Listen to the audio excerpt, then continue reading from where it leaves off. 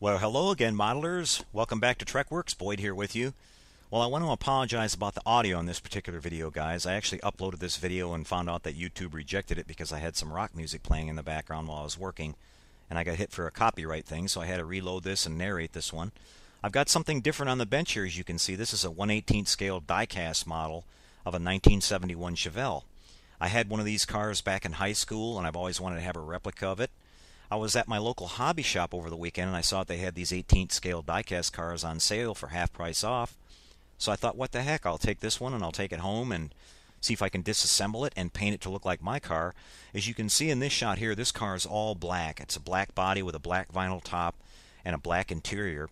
My car actually was originally a burnt orange metallic with a white vinyl top and a tan interior. So in order to paint that, I was going to have to take this entire thing apart. It was actually very easy to do. I flipped the body over and found that there were 3 connecting screws on the bottom side. Once I removed those, I was able to drop the entire chassis out and then take the interior out. And since they didn't use any glue on this entire thing, I was able to remove everything, including the trim, the interior, all the parts, and not have any problems at all. Here you can see all the parts in the box. Now what was cool about this one is that it actually had a vinyl top on it, which was separate, molded in plastic here, so I'll be able to paint that all nice all by itself. And there's the interior part, which I'm going to paint in tan.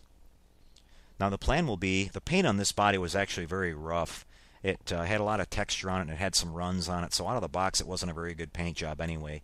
So we're going to sand that all down with some 600 grit sandpaper and repaint that and put a lot nicer paint job on it.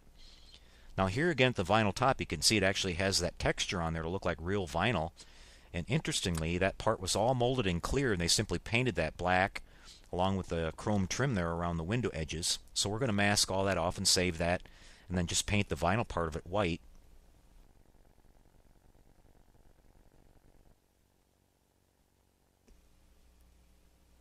And so here you can see the interior bucket. We're going to paint that in tan, as I mentioned. And on the engine, you can see that it didn't have a lot of detail on it. The spark plug wires were orange, like the engine block. So I repainted those black, and then I painted the exhaust manifolds. I didn't go too crazy on it, but I just spruced it up a little bit to look a little bit better. You can see all the rest of the parts there. Again, talking about the body, again, we're going to sand this down with some 600 grit paper, and then reprime it and repaint it to make it look a lot nicer than it did out of the box and match the color of my original car. So here in this shot, you can see I've sanded it all down, and you can see how rough the paint actually was on this now in this shot once it's been sanded. It was very poor, and so we're going to clean all that up and make it look a lot better. And the plan will be to wet sand this with some 600 grit, like I said. In this next shot here, we're going to take it over to the spray booth area and get it all primed. I wound up using some adhesion promoter on this first to make sure our paint would stick on it very well. In this shot here, it's had about 3 coats of primer applied onto it. I used some of the Duplicolor Perfect Match primer. You can see that that sprays on there really smooth. Now I sprayed 3 coats on this, and each time it dried, I wet sanded it in between with some fine paper, some 600 grit sandpaper, wet sanding it, of course. And so we got everything smoothed out really nice on this. You can see I've got the hood and the deck lid open and the door, so we made sure we got paint in all the areas. And so this is all nice and ready to be sprayed. I use what they call a tack rag on this, which is a little rag that's got wax embedded into it, so it'll remove all the dust and lint. And here we have it ready to go and ready to start spraying. Now I mixed up my paint. This is sort of a burnt orange metallic, like I mentioned. It's a really pretty color. And I'm spraying this down at low pressure, guys. I'm spraying at 35 psi using my little detail spray gun that you see in the shot there. And I applied several coats on this, letting them dry in between. We're putting a nice light coat on that. You can see I'm taking my time working my way around, really nice and smooth, making sure we get it all covered good. But the trick to painting these guys is not to paint them on, not to apply your paint too heavily and get runs or get your paint too thick where it takes too long for it to dry. Putting a nice light coat on it like that lets it dry fairly fast. I was able to repaint probably after 20 minutes of drying time between each coat. And on my second coat, I actually sprayed 3 coats on this. On my second coat, I wet sanded it again with some 1500 grit sandpaper and got that all smoothed out really nice. And then we came back and applied a final coat, which we'll show in the shot after this. Here you can see that I'm just dusting it down, making sure I'm getting it all covered nice and evenly. And the trick to a nice paint job is making sure when you've got your paint applied on there that it looks really nice and wet. If your paint looks dry when it's already on the model, it's not going to settle down and smooth out. If you apply your paint really nice and wet, it gives the paint a chance to settle before it dries, and then you don't have that orange peel texture on your surface. In a second here, I'm going to zoom in on the model and get a little closer shot of it so that you can see that we've got a nice smooth surface on this. And it looks nice and wet and nice and glossy. It's still a little bit transparent at this point. You can still see some of the primer here and there on it because, again, this was only our first coat. In this shot here, I'm coming back. This is the final coat. This is the third coat I've put on the model. And I'm going to be dusting this down again. Again, I went over it with my tack rag and made sure there wasn't any dirt or debris on it. And so now we're spraying it down again. One more coat. And you can see the paint's actually gotten a little bit darker too in this shot because we've finally gotten it covered up and we're not showing any primer through it anymore. And we're just working our way around it, making sure we cover it all really nice. Now, something that I'll point out too, on a car especially, you want the hood and the trunk to look really good. So when you finish spraying, you always want to end up spraying on the sides. You don't want to stop spraying when you're on the top because you leave a little bit of overspray and that gets a little bit of texture in it and will wind up looking kind of rough. So you can see in the shot here, I'm going to work my way around. We're going to finish when I spray across the side of the model and not on the top.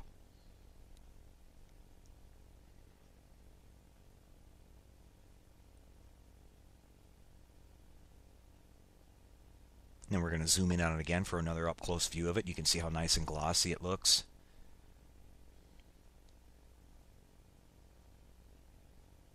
It's coming out really nice.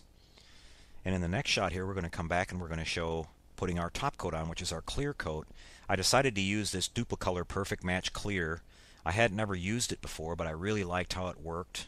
It dried really nice and glossy, and it sprayed on very nice and smooth, didn't react with the paint at all. And I'm going to do the same thing. You can see I'm just working my way around, making sure I get a nice wet coat on this, paying extra attention to the hood and the trunk to make sure we've got a nice smooth surface on that. That's the main part of the car that you see, and when the light reflects on it, especially a model when you're always looking at it from above, that's the part that you're going to notice if there's any flaws in it. And you can see how nice the metallic is starting to show in this shot here when the light hits it. Your clear coat really brings all that out. Gives it that deep look.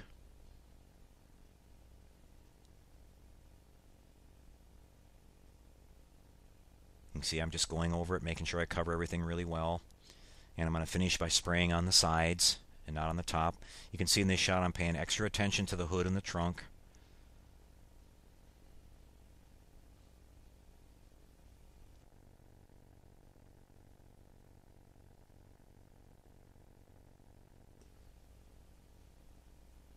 Okay, and one more zoom in on it to see how nice and clear and beautiful that looks. Nice and smooth and glossy.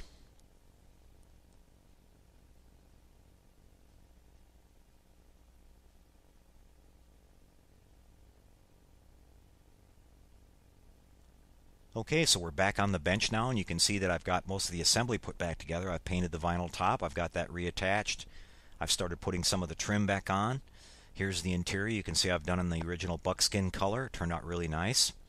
I've got that all installed back onto the chassis, and I'm getting ready to lower the body back down onto that.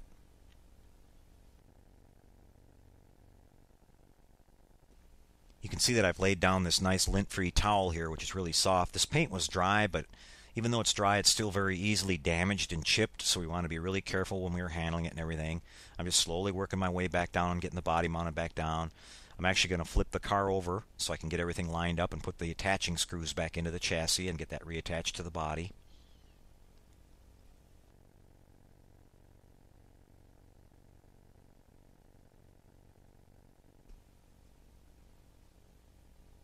Just sort of double checking everything to make sure everything's lining up properly. And the first screw that goes in actually goes towards the front, and it actually goes right through the engine and through the chassis and up into the lower part of the body to hold the front part of the model in place.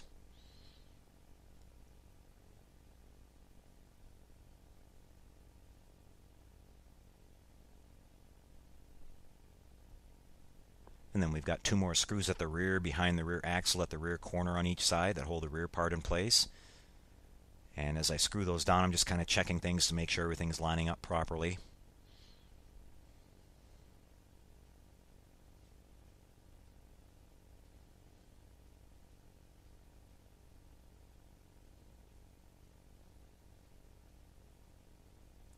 And so after we finish putting this screw in, we're going to flip the car back over. I'm checking the front suspension there to make sure that's all working properly. Then we're going to flip the car back over and make sure everything's working. The trunk, the doors, everything opening and closing. Also, the steering column actually snaps into the bottom side of the dash once you put the body back in place, so I'm doing that in this shot right here. And checking to make sure the interior panels and things are matching up and lining up perfectly. The one at the rear by the driver's side had a little trouble snapping back in place, but we got that.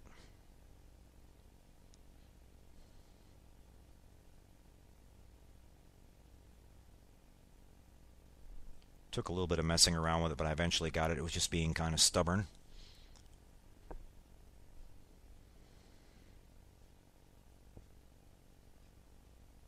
Okay, so we're closing the trunk and the doors, making sure everything's lining up nicely.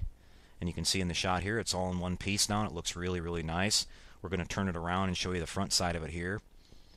And at this point right here in the video, guys, it really kind of struck me how cool it was to see my original car again. I hadn't seen it in over 30-something years, especially the front shot there with the grill in place and everything, and it really brought back some fond memories. I had the car for about 7 years, and really enjoyed it. Put a lot of miles on it, had a lot of fun. It was still running perfectly when I sold it too, so I kind of wonder once in a while if it's still out there somewhere. Hopefully somebody's got it all fixed up and enjoying it like I did. You can see that I'm putting the exhaust back in place. The exhaust actually covers up the screw holes that are on the bottom side of the car. Now we're rolling it back up on its wheels again and just checking everything once more. Here we're going to reinstall the rear bumper, which is just 2 pegs that basically press fit back into place.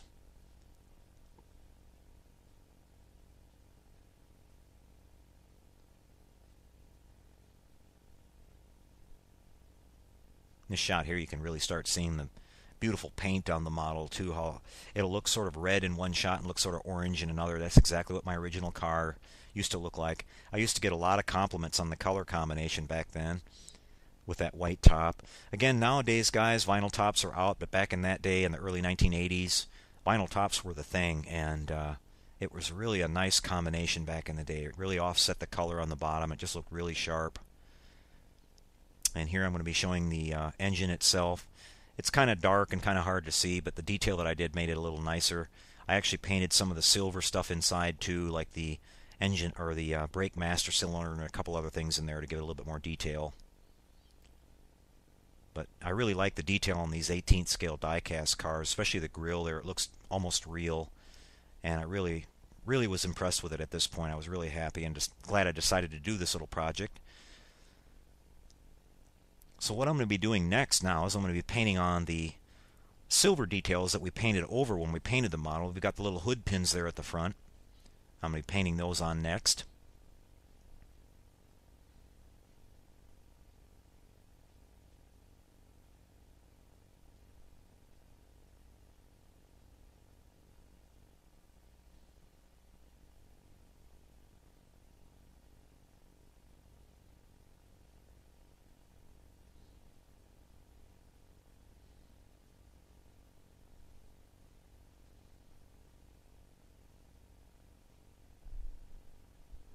What I did here is I grabbed a nice small brush and I just used some regular Tester silver enamel, which I think looks really nice. It's about as close to chrome as you can get with a silver enamel paint. And I picked out a nice small brush.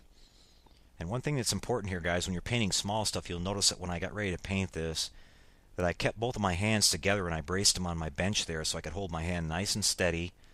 That's really important when you're painting something really small like that, so your hands don't shake or wobble. And I was able to paint those on there really nice and clean. Didn't have any trouble with it. They came out nice. Then we're going to go on the side here on the passenger side door and paint the door handle and the key lock.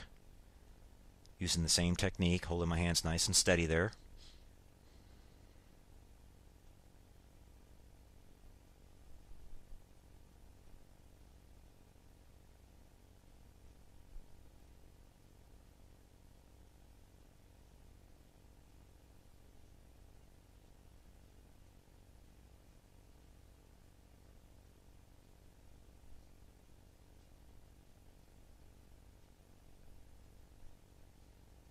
That one came out nice as well.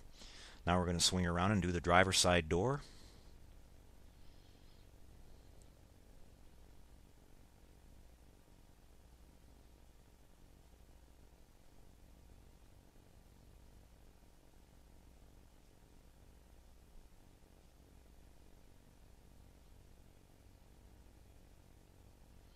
Still fiddling around with that little interior part, which I wound up fixing later. It just was being stubborn in that shot. Okay, doing the driver's side door now. Same thing, hold my hands nice and steady and just taking my time painting that on. Not trying to do too much at once.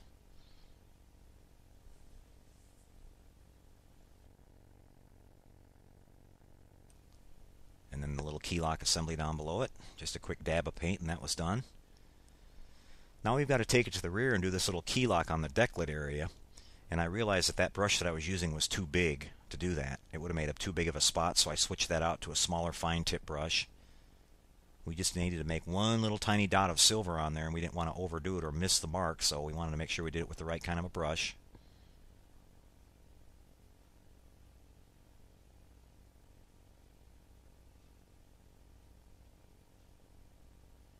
And just a quick dab of paint, and there it is. Now what I'm talking about here is that this actual car had some chrome trim around the wheel well openings, and I didn't want to try to brush that on by hand because I knew I would have a hard time doing that and holding that steady and not making the line all jagged looking. So the plan was that I would come back later after the paint was totally dry and mask that off and airbrush those on, and I actually did that later and it came out really nice. My car actually had the chrome trim around the wheels, so it didn't look quite right until I did that. Once I did that, it came out exactly like it. I was really happy with it. And here you can see we're showing you the model pretty much finished up here for the first time. And I'm really happy with this whole project. I was kind of wondering if it was going to work or not, but I'm really pleased with how it turned out. You can see we did the nice trim up on the vinyl top there, and it all turned out really nice, and the color looks really glossy and really pretty. And again, you can see it sort of changes colors as you turn it in the different light. It looks sort of red, or then it looks orange, just like the original color did. And it was just a great combination. It turned out really nice, and I really enjoyed it. And it was just really cool to see my old car again. I had a lot of fun on this project, and it just goes to show you a little bit of time and patience. You can do this yourself on one of these old die-cast cars and paint it just like you want. And here's a classic picture of my old Chevelle back from 1980. And you can see it looks just like it. Had the Krager SS wheels on it, and it was a lot of fun. I sure do miss it. Thanks for watching, everybody, and happy modeling, everyone.